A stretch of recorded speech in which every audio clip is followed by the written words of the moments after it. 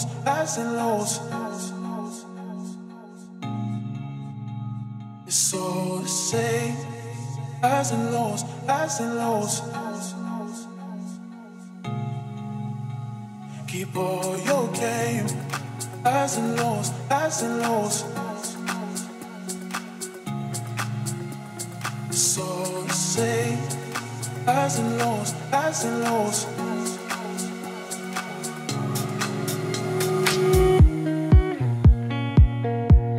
All right, thanks. We have a great show lined up today. UT Tyler offers many hands-on classes to prepare our students for the real world. I have to ask, why did you decide to join the mass communication program? Hey guys! No, we're not drunk or anything, guys. I promise this is normal. I'm not. No, are you? There's something you're not telling me? Highs and lows, highs and lows.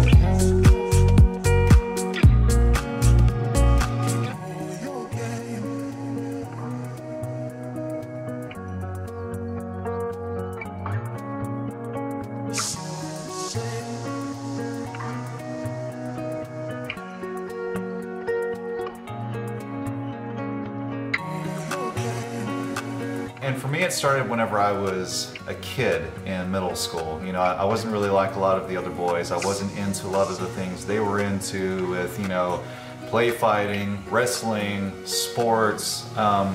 It's amazing how even whenever they're 7 or 8 years old, they'll still attack you for being just a little bit different. And it got to me. You know, I've always been a very empathetic person. I still get emotions like that. And there are times where that's great and times where I absolutely hate it, you know? But it got to me as a kid. It caused me to start...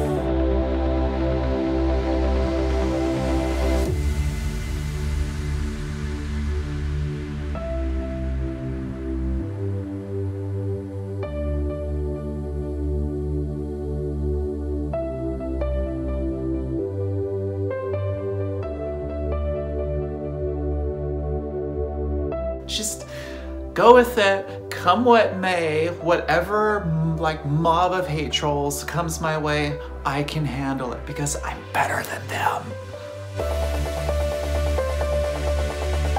Bourgeoisie, the capitalist class that owns the majority of society's wealth and controls the means of production.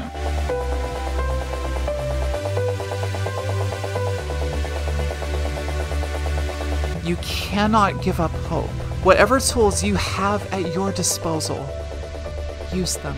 Work diligently and stay out of the sight of the ONP's all-seeing eye.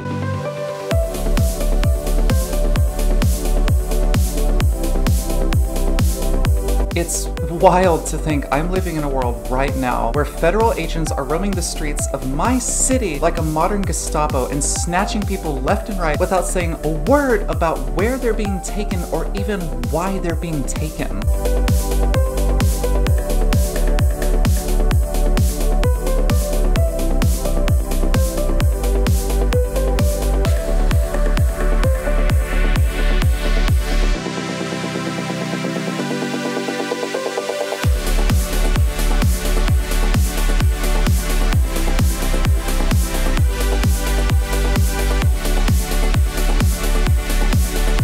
It's the hetero-patriarchal power dynamic that's baked into American society. And yes, I know some people watching probably just started screaming, "Wow, Me Too feminists always ruin everything! Dumb SJW!" or whatever it is that they spam people's comment sections with.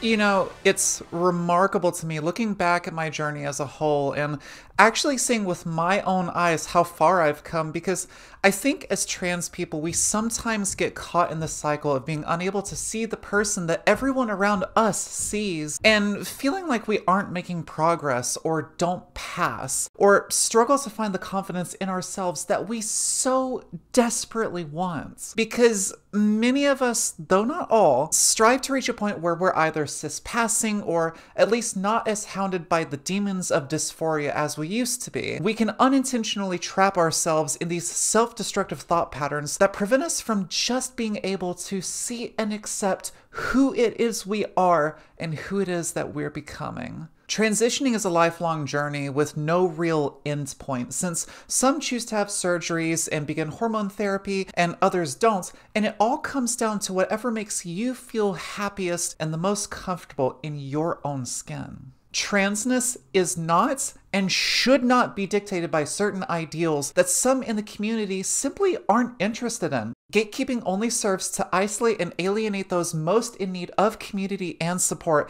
and it only seems right to extend the same love and acceptance to others that we need in order to develop a healthier relationship with ourselves and find the confidence we need to fully embrace the self that's been there all along. And I can confidently say that if it weren't for this community and every single soul who's shown me kindness, wisdom, love, and given me the tools to become who I am today, I would likely no longer be around. The depression and hatred over my body and life pre-transition was intense to the point that I disconnected from life altogether and existed in a haze with no desire to pull myself out of that state because I'd essentially given up on myself. This video was shot the day I finally accepted my transness, and even though I had no idea at the time what it meant for me and my life, it felt like I'd at last come upon the turning point that would save my life and give it meaning and allow me to shatter this illusory, meaningless reality I constructed that was little by little killing me. Freedom was something that my soul cried out for every single day, and the day that I started HRT was the day I knew that freedom was just within reach. It was terrifying, exhilarating, and wholly new to me, and over the course of days, not weeks, days, the fog that I've been trapped in for years finally lifted, and I was suddenly connected to my body, myself, and those around me. And it's like a switch was flipped that turned me into a normal functioning human being. It felt easier to be around friends and family. I was no longer afraid to express myself freely. My desire to pursue creative hobbies or other things became incredibly intense. And it's like I finally found a hunger for life. The thought of going any longer without meaningful relationships and pursuits, or letting myself just decay rather than diving into myself in order to cultivate a presentation and sense of self that felt genuine to who I knew myself to be, rather than a face constructed to please society and those around me that was ultimately just a front,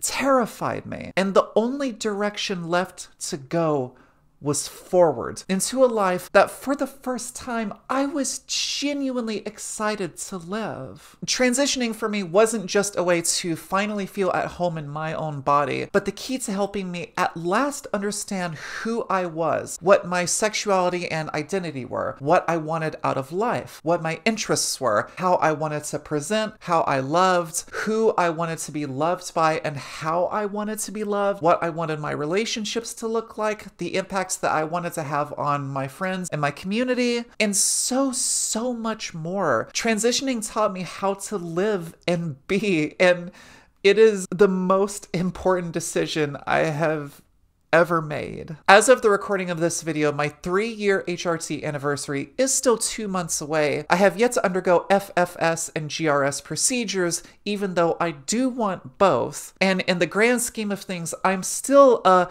baby tran, despite being 30 years old. That's a fascinating little dichotomy that would take another video to properly break down. Comment below if that's something you'd be interested in seeing. But there are milestones I still have yet to reach. But it doesn't make the experiences I've had thus far any less significant. I'm the happiest I've ever been, and more consistently feeling alright about myself, and more opening up to others and gaining a strong understanding of myself, my trauma, my mental health, my identity, all of it. It feels like I finally know in a very profound and intimate way who Alice is, and have found a kind of love for myself that I didn't think I'd ever experience. My partner has also been an absolute blessing in my life in the ways that they've helped me find happiness and comfort in the parts of myself that I was ashamed of or scared to reveal to others. So, credit where credit's due.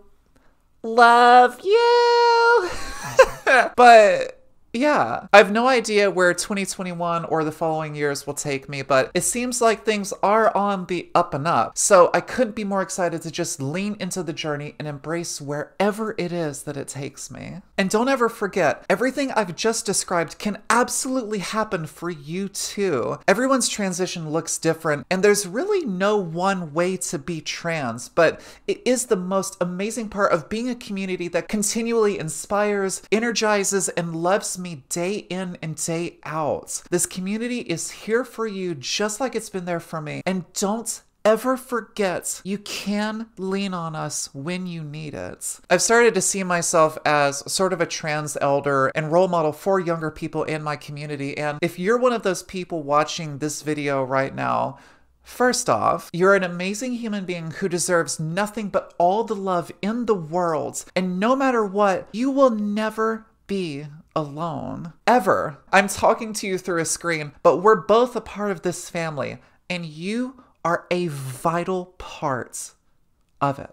I know what it's like to be rejected by family members for your identity. I know what it's like to be attacked and harassed by others for the crime of being yourself. I know what it's like to feel othered, left behind, disrespected, ignored, and lost. Coming to terms with who you are in an unwelcome environment is a hellish experience that I wouldn't wish on my worst enemy. But there will never be a point at which you are out of reach of this community. No matter what, there are people more than happy to encourage you, give you guidance or love when you're needing it, and help you find acceptance for yourself, even if those close to you refuse to see you for who you are. Remember, your happiness is the most important thing above all else. If those around you refuse to be happy for you or support you in your journey, that's their cross to bear, and not yours. I say this all the time, but we really are all in this together. Maybe I should put it on a shirt and sell it. Look at me talking about merch in an inspirational video. God, I am just shameless. This community is family, and family means nobody gets left behind or forgotten. I love that movie so much. I love y'all. You inspire me every single day. Don't let the world pressure you into being someone you're not. Embrace the you that only you can be, because the light you possess is beautiful and unique to you, and there are others who will be healed and guided by that light. Here's to whatever the hell is next. Y'all ready?